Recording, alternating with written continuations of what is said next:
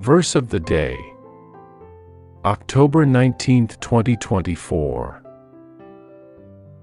He who dwells in the shelter of the Most High will abide in the shadow of the Almighty.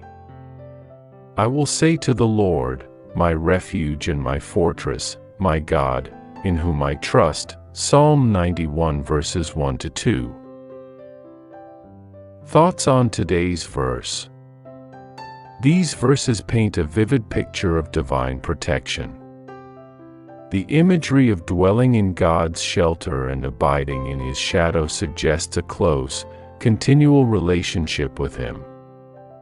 It's not just about occasional visits, but about making our spiritual home in God's presence. The psalmist's personal declaration of trust reinforces this intimate relationship. By calling God my refuge and my fortress, he emphasizes the security and safety found in trusting God.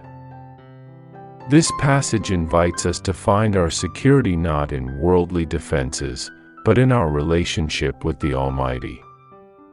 Prayer. Most High God, I choose to dwell in your shelter today. Be my refuge and fortress in all of life's challenges.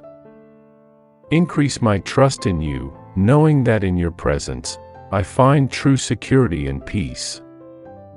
Thank you for your constant protection. Amen.